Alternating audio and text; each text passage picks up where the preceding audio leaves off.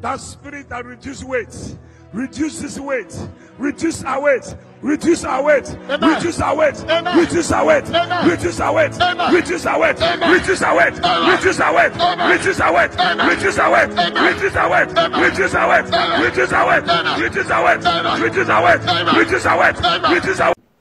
All right. First and foremost, I'm going to say all honor and praises be unto Yahweh Shemel Shai. Double honors unto the apostles of GreatMillStone and Shalom, to the sincere men out there teaching out there in the highways and byways in truth and sincerity. Quick point we're going to speak on right now, man, is Acts, man.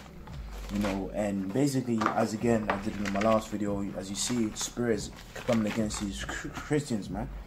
You know, and so one thing is this whole speaking in tongues thing, because if you grew up in the churches, as you see in the clip I posted, right?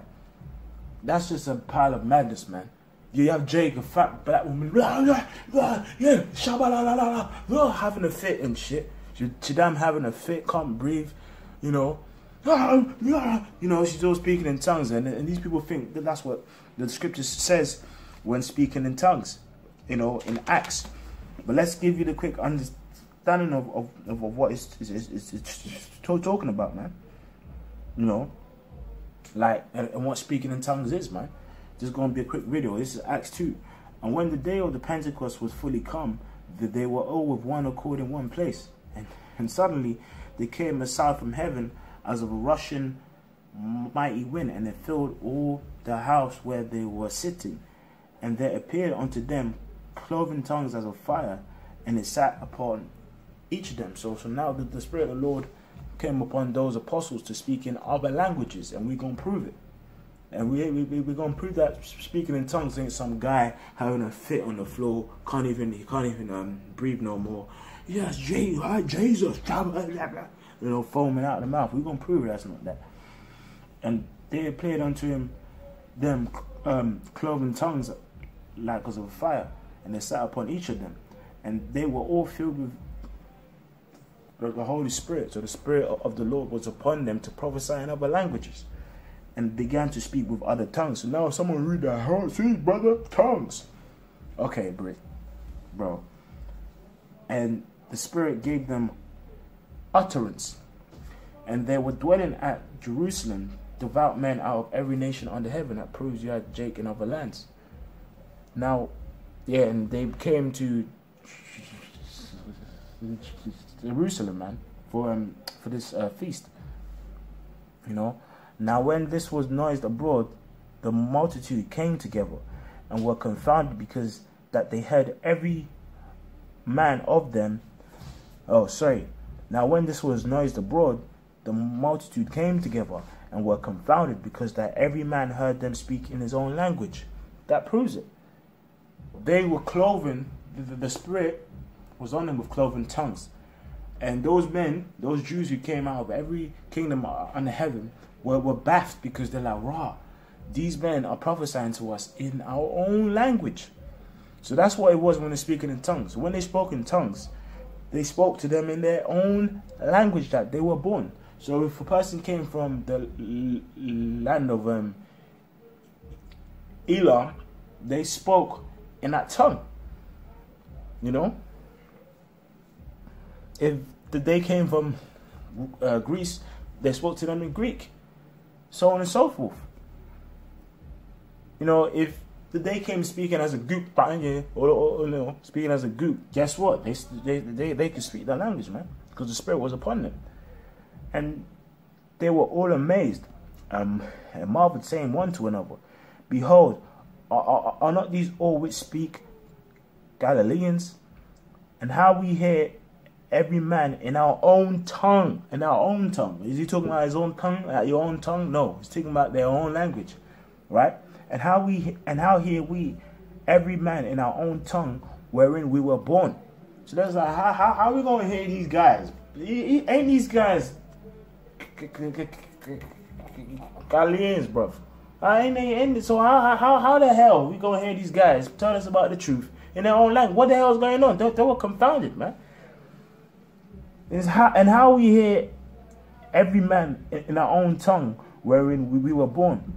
Parthians and Medes and Elamites and the dwellers in Mesopotamia, and in Judea, Cappadocia, and Pontus and Asia, Phrygia, Pamphylia, in Egypt, and in all parts of Libya, about Cyrene, and strangers of Rome. Prove you have had Jake in Rome. Jews and proselytes, Cretes, Arabians, we do hear them speak in our tongues the wonderful works of God. So not only did they speak in tongues, other languages they understood. And that's the key about explaining what speaking in tongues is. Is someone speaking in a different language. Man, if you are a person who speaks tongues, so what do you just say? They'll be like, I don't know, it's a secret. It's a secret unto the Lord. Only the Lord know what I understand. But I'm gonna just stand there and open my big mouth after I eat pork, and I'm gonna just shout. No, stop. You know. That's right. Now we're gonna get 1 Corinthians 14 and 14 and 14 and 26.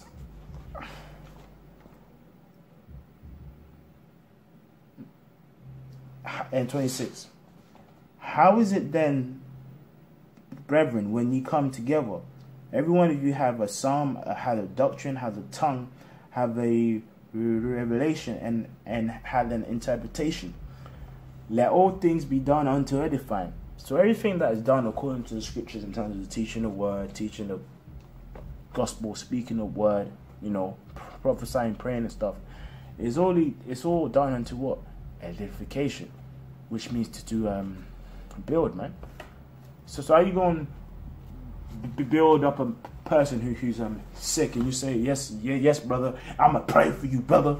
I'ma pray for you, brother, and you're just there going shabala, oh, sweating and shit. How the hell are you gonna be edifying if you just stand over him and shouting at him and spitting in his face, man?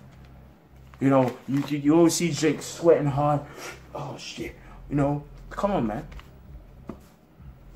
You know, it says,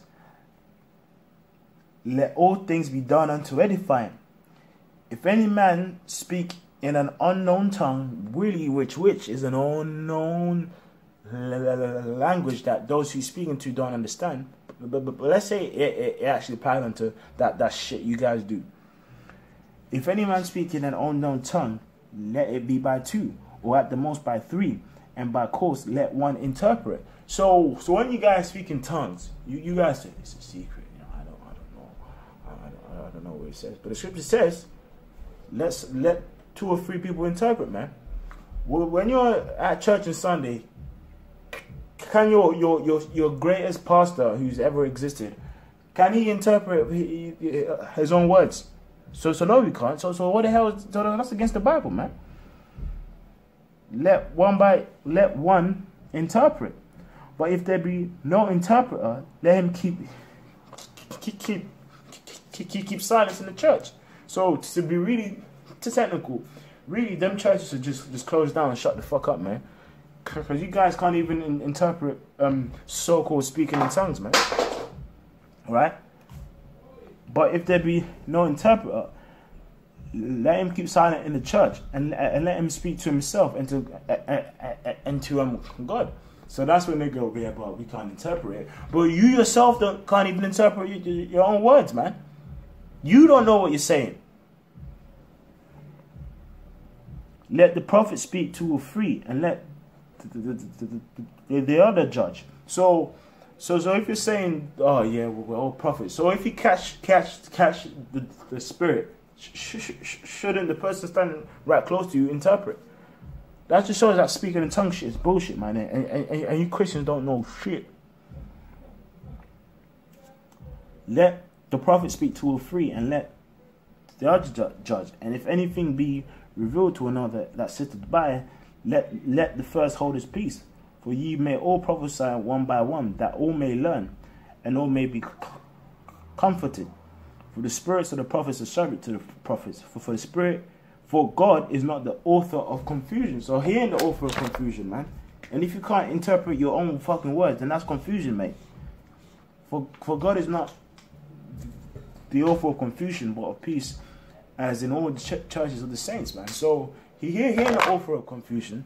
So if you're speaking in tongues, you're foaming out in the mouth. Oh, shit. You're all fucking spitting out the mouth, and you can't even interpret your own words. Then that's confusion, man. Which the scripture says the Lord is not the author of. So with that, I'm going to say all honor and praise be to Yahweh, Shemel Shai, double honors unto the apostles of GreatMillStone. And Lord willing, I come back again with another sit down. Dissecting key points in Christianity. So with that, I'm going to say all honor and praise be to Yahweh, Shemel Shai, double honors apostles of GreatMillStone. Shalom to the sincere men. Shalom. Yahweh Shemel Shai, Barakatam.